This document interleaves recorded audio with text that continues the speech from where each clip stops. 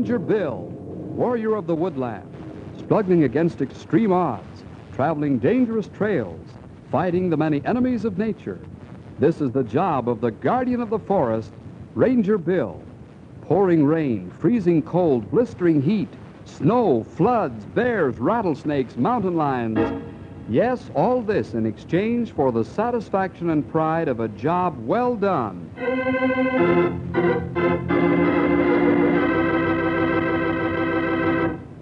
Sometimes doctors pick strange places to practice. For instance, there's that young doctor, Bruce Hummer, who has his office in the village of Storm Point. Storm Point, of course, is located way up in the Dexter Mountains, way out in the middle of nowhere.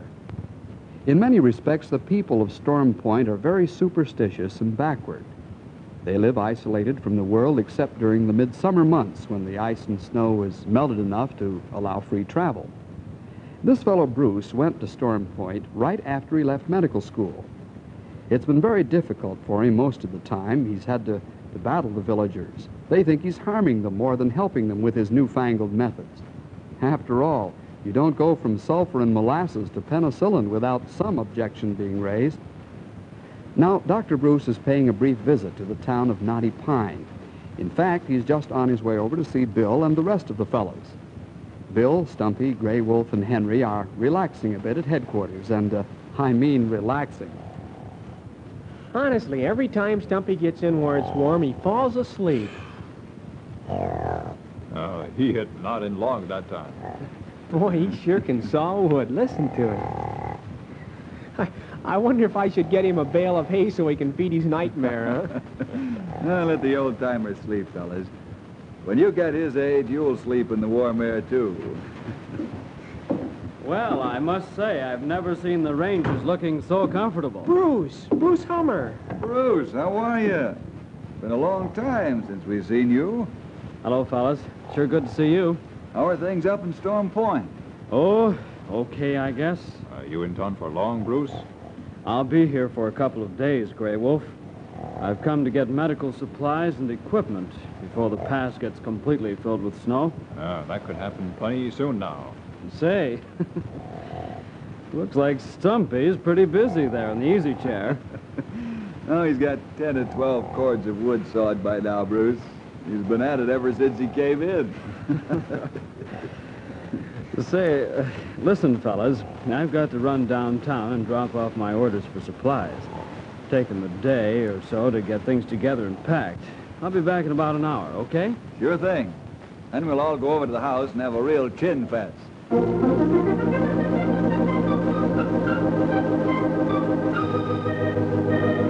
Little does Bruce know that he left Storm Point at the wrong time.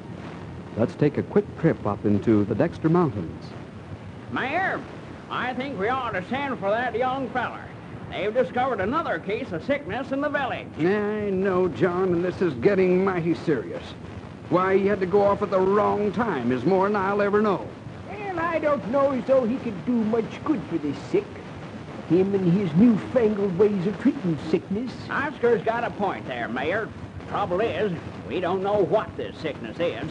Maybe that young doctor of ours could tell us that much. Then Miss J and the other women folk could cure it with their way of doing things. Well, as far as I'm concerned, the old way is the best way. Women folk could do better than Dr. Bruce does.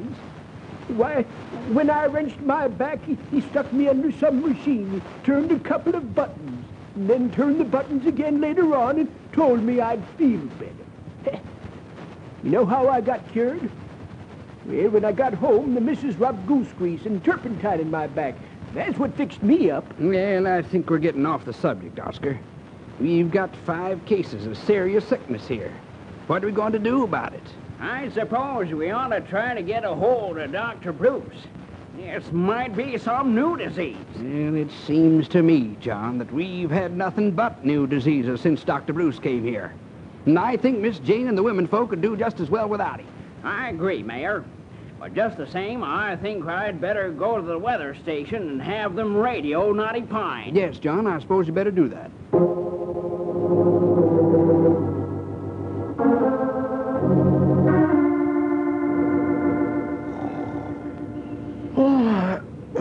Bruce should be through in half an hour. Then we can go home. I'm getting hungry. I guess I am too, pal. Ah, talk about supper, make mouth water. Me too, Sonny. Oh, Stumpy, did you finally wake up? How long did you say before Bruce comes back? Bruce? How'd you know he was here? I thought you were asleep, and here you were pretending. You fellas were getting such a bang out of hearing me snore, I hated to wake up and disappoint you. Stumpy, you old fox. Hey, Bill, the radio call light is flashing. Oh, thanks, Henry. I wonder who's calling. It must be one of the fire towers. Who else could it be? Maybe a ranger's hurt or sick. Weather station over. Something about a weather station. Well, then it's not one of our boys. He'll call again. Point weather station calling Bill Jefferson. Come in, Bill. Over. Maybe somebody wants Bruce. We'll find out. Bill calling Storm Point Weather Station. Bill Jefferson calling Storm Point Weather Station. Over. Thank the Lord we got you, Bill. Is Dr. Bruce in Knotty Pine? Over. Bruce left our office about 35 minutes ago. Over. Can you find him and tell him he's got to come here right away? 5 cases of an unknown sickness have broken out here. Over. I'm sure we can find him all right. He's probably at the medical supply house. Tell the people in the village we'll get him up there as quick as possible.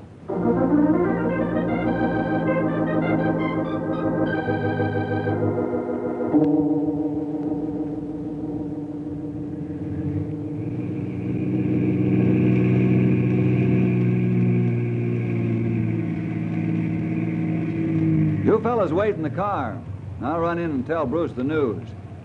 Oh, Henry, call the airport and reserve a helicopter for us. Okay, Bill.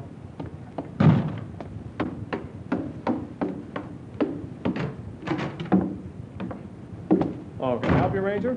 Yes. Is Dr. Bruce Hummer here? Oh, he was here, Ranger, but he left about 10 minutes ago. You know where he went? Yeah, he went either to the Main Street Apothecary or Hudson's Pharmacy. He's after a new drug that we don't stock, and both of those places have it shipped in special. I see. Which one do you think he went to first? I wouldn't know, sir. Dr. Hummer didn't say. You have the phone numbers handy? Yeah, it'll take just a minute to look them up. Okay, will you call both pharmacies and ask if he's been there? Tell him to stay where he is, and we'll drive to both and catch him there. I'll be glad to, Ranger.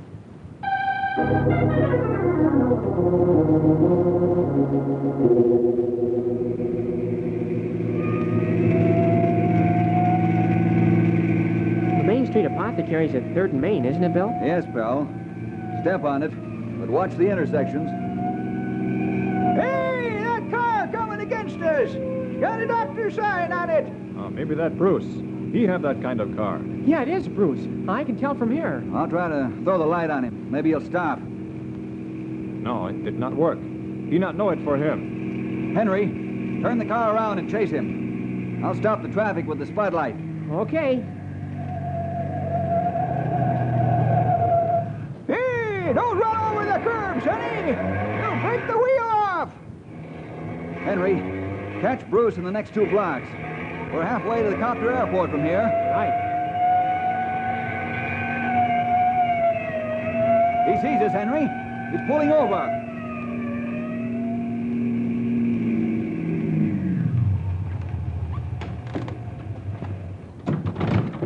I'll get him, fellas. Were you trying to flash me down before, Bill? Yes, Bruce. It's an emergency. We got a radio call from Storm Point that 5 cases of a strange sickness have broken out there. Huh? They want you to come back right away. Oh, sounds like an epidemic. Oh, trouble is, it'll take me a whole day to drive back, even if the roads are okay in the mountains. I've got a helicopter waiting for us, Bruce. Helicopter? Wonderful. Let's go.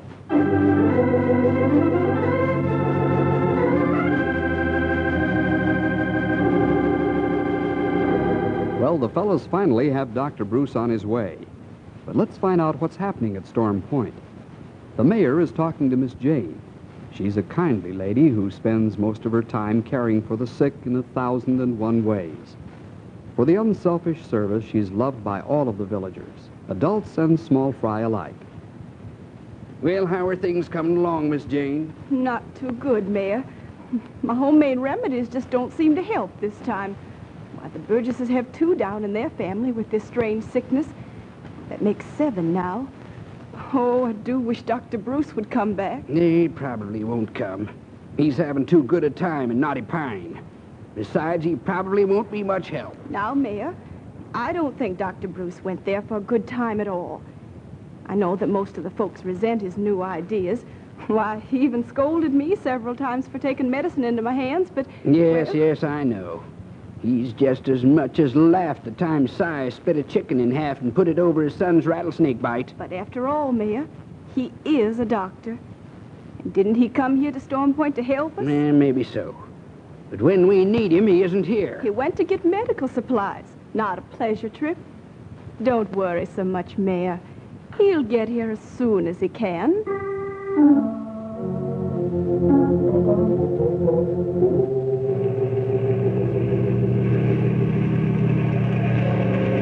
We'll be over Storm Point in a few minutes, Bruce. Ah, good. I don't know if I'll be able to land, though. You won't be able to land. Well, why, Bill? Look down below. Hey, there's fog down there. Fog. Now, how do you suppose the fog got in the valley? That warm air must have been carried over the mountains and down into the valley. And the cold air above is like a blanket over it. But sure you're not going to turn back now, Bill. Not if I can help it, Bruce. There's one possibility of getting through that soup. Perhaps the boys at the weather station can talk us in.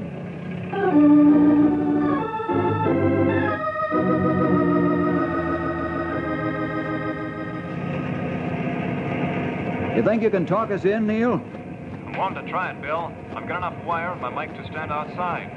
Let me go out and find out if I can hear you. Okay, Neil. I won't start in until you say so. I'm going outside now. I won't be able to hear you on the receiver when I'm out. Any instructions you want me to give you? You'll be able to hear the motors all right. But I'm turning on the landing lights, too. If you can't see the landing lights over you, then we're fogged in solid. Okay, Bill. Stand by.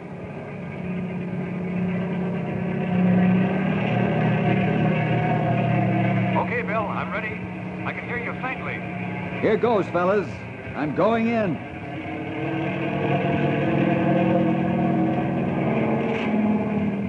Take it easy, Sonny. Those rocks are pretty hard down there.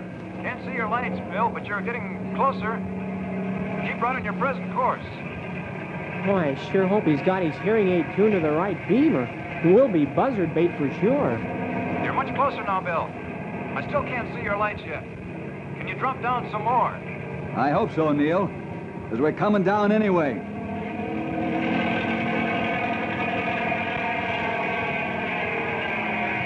Well, I haven't hit anything yet. You're okay. Drop down some more, and you'll be able to see to land right here on the street. All right, Neil. Here goes.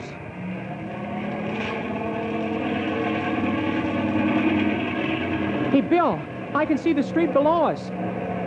That Neil can sure talk a straight beam.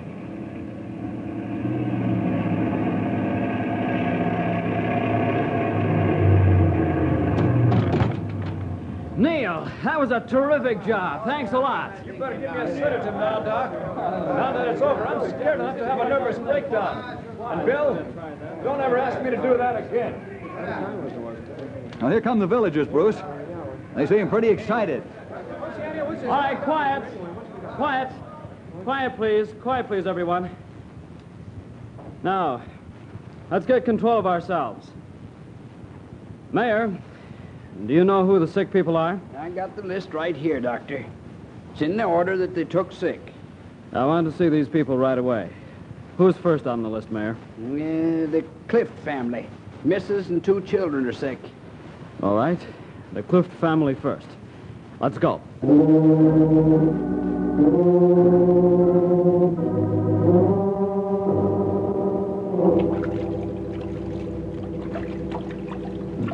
Henry, you know where my office is, don't you? Oh, I sure do, Bruce. Can I get something for you? Yes. In the back room are some quarantine signs. Bring as many signs as you can carry that have typhoid fever on them. Typhoid fever? That's what it is. Well, I must say we never had sicknesses like this until you came here, Doctor. Yes, you did, Mayor. Before I came here, people just died. Nobody knew why. Now we do. And we can stop it if we get it in time. Yeah, how do you expect to stop it? By the use of vaccine, Dr. Yeah, Mayor. some more of that newfangled treatment, eh? Well, it may be newfangled to you, Mayor, but it saved the lives of countless thousands. And it'll save the lives of your villagers. Bill, will you have somebody go after vaccine? They've got plenty in Knotty Pine. Right away, Bruce. Stumpy, Gray Wolf, you fellas take off in the copter and get what Bruce wants. And also pick up the medical supplies he ordered if they're ready. Oh, we get them and be back plenty quick. Tell Neil to be ready to talk us in again if this fog ain't gone. Miss Jane, you've been very helpful. I'd suggest you get some rest before you come down with this, too. I don't need a rest, Doctor. But you do. Now, you Oh, be sure. please don't send me away, Dr. Bruce. I can be more helpful to you now. Well, all right. Let's go to the next house. Bill, will you and Henry see that those quarantine signs get nailed to the doors? Right. Better give me the list so we can follow along. If you need help, Bruce, just holler. I will. And watch for signs of hysteria among the villagers. Everybody's got to keep calm in a situation like this, or there's no telling where it might end.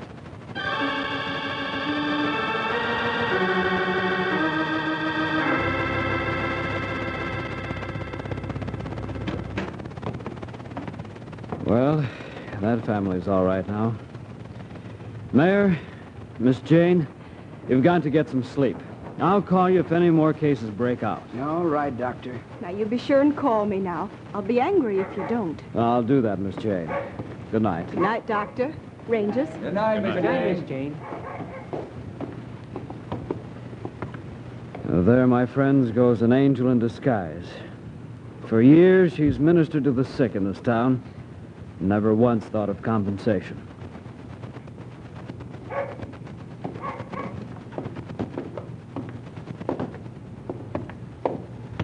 Typhoid fever is awfully miserable stuff, isn't it, Bruce? Yes, Bill. Not only can it make you miserable, but it can kill. Ooh.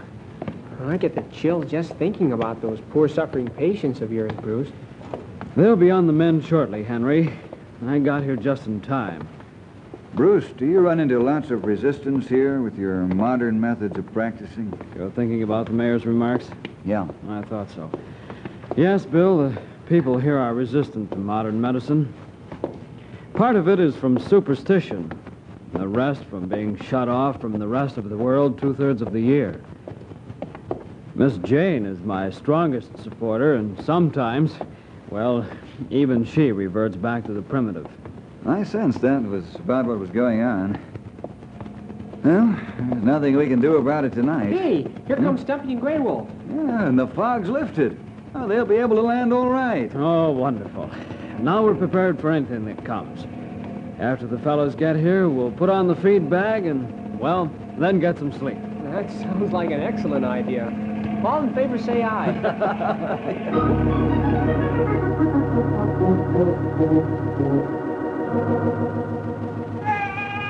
How's the Perkins baby look, Dr. Bruce? He is much improved today, Miss Jane.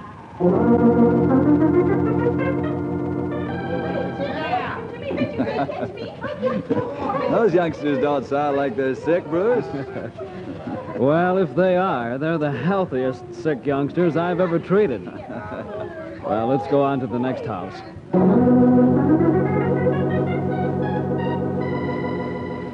Mrs. Clift can be up and around in 2 days, Miss Jane. Nothing strenuous, mind you. Just sitting around the house. That's wonderful news, Doctor. I'll keep an eye on her so she won't overdo.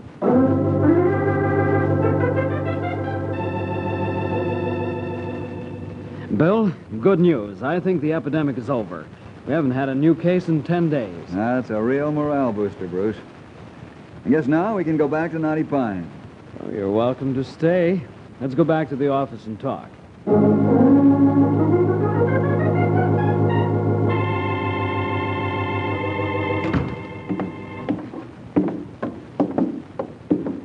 My old boy, sure appreciate finding a chair. Oh, we go pretty hard for several days now. Several? I'll have you know it's been 10 whole days, Sonny. Oh, I'm too beat to care whether it's 10 or 1,000. I'll get the coffee pot humming in a few minutes, fellas. Sure nice to have your company. Well, we're glad to have been able to help, Bruce. Well, I'll say, it's been a real experience. You're going to get some more experience, I'm a-thinking. Oh, what you mean, Stumpy? Well, the way the mayor's galloping up the walk, you'd think a grizzly bear was chasing him. Looks like more trouble to me. Dr. Bruce, there's 3 more cases of typhoid fever broken out. Let's go, fellas.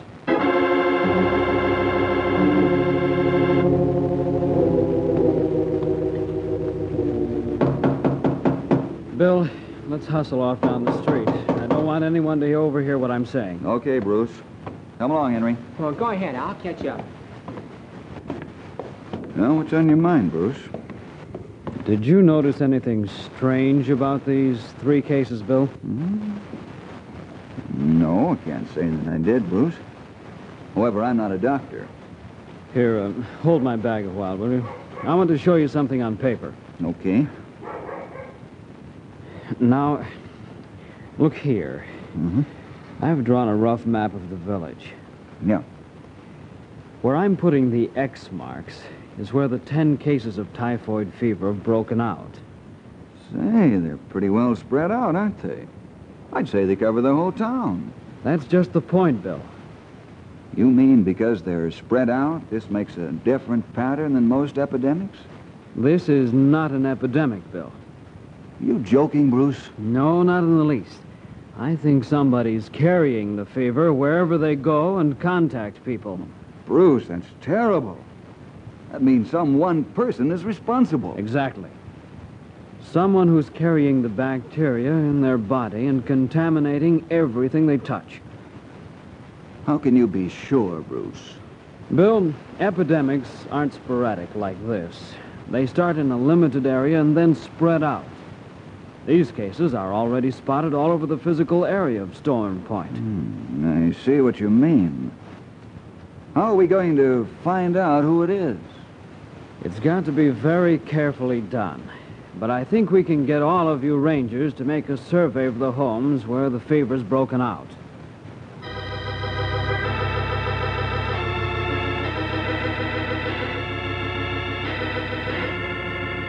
Why do you suppose those rangers are going around and taking all the names of everybody who's been inside the sick homes, Mayor? And I wish I knew, John. It's some more of that fool doctor's work. Maybe we ought to stop him. And I've been thinking about that, Oscar. Pretty soon I'm going to put my thoughts into action. And we'll clamp down on this fella.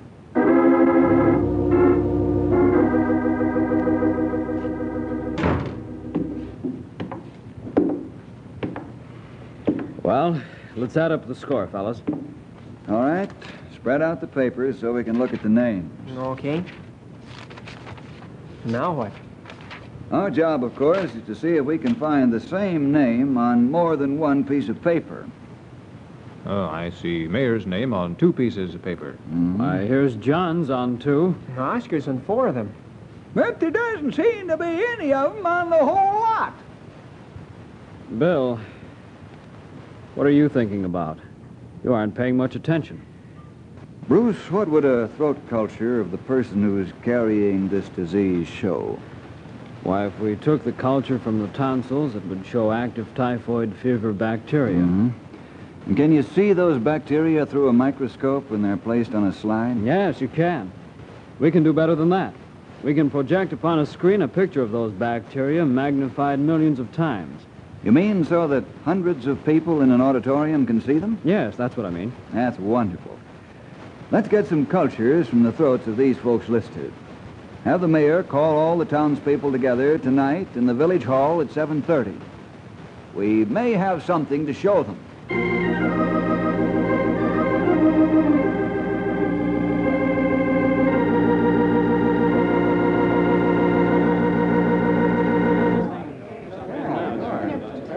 It looks like everybody in town's here except the sick, Bill. Good.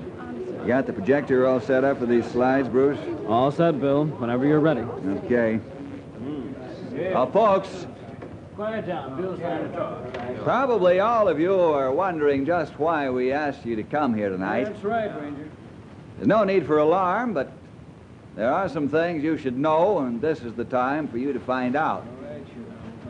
Whether you know it or not, the village of Storm Point is in a very dangerous spot, with a severe epidemic of typhoid fever waiting to break out among you at any time. Fortunately, through the efforts of this young doctor of yours, Dr. Bruce Hummer, that epidemic has been held in check.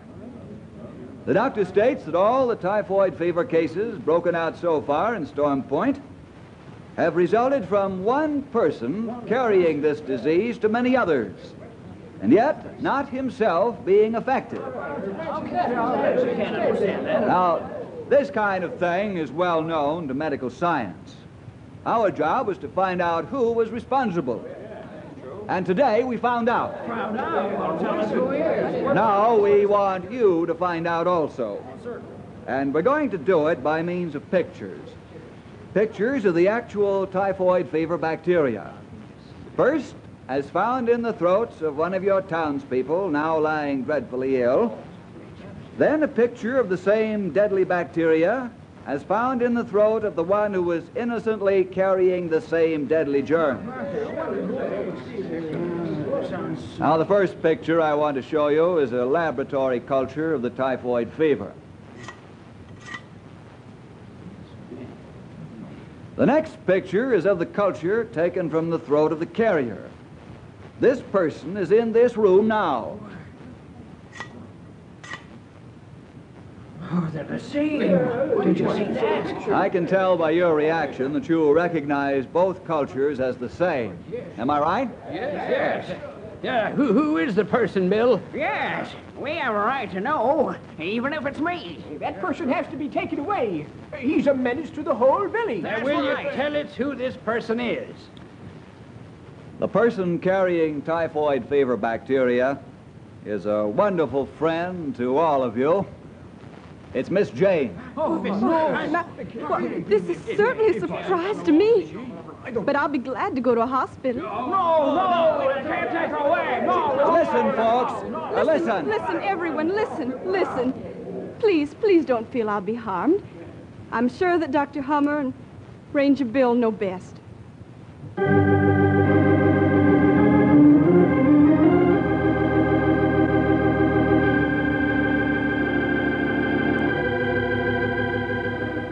Well, Miss Jane, how do you like Knotty Pine Hospital? Oh, just fine, Bill. It's just like a vacation. I don't feel sick at all. It's hard to believe I make everybody else sick. Well, you won't anymore, Miss Jane. The lab tests are beginning to show negative. Now, that's wonderful news, Bruce. And Miss Jane, pretty soon you and Dr. Bruce can be back at your favorite job of helping others. Better than that, Bill. There's no more typhoid fever in Storm Point. And the town folks have come to realize what Dr. Bruce has done for them. Bill, how did you know Miss Jane was the carrier?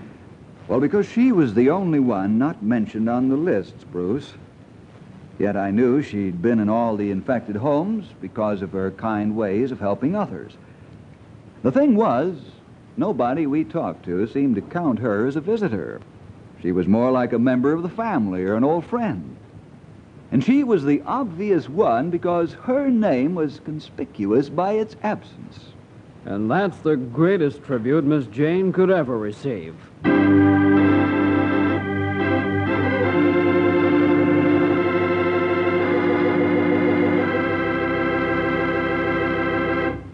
Well, who would have guessed that Miss Jane was making everybody sick that came close to her?